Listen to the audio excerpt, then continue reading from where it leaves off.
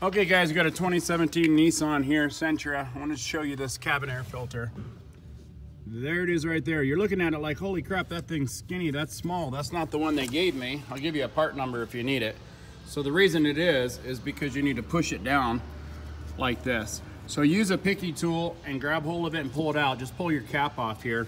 You don't have to pull the glove box. You can get at it right through there. Just wanted to show you on this video how it's easier to see it.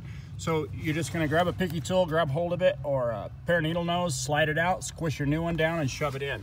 And let me get you that part number if you need. I'll put a link in the description below for it, so if you need it.